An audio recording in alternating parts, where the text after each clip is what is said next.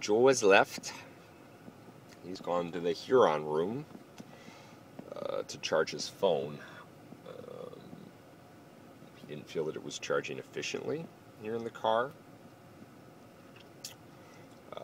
And then he was concerned about the fact that I was using gasoline to charge it. I suppose I am, but I don't mind.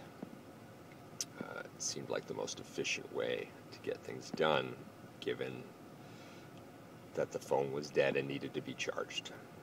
Just recharge it, and then you continue on as was planned.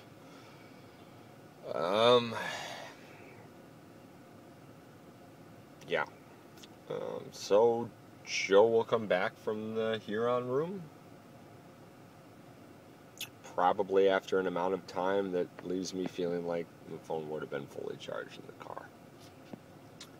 And meanwhile, I get the awkward responsibility of guarding the cart.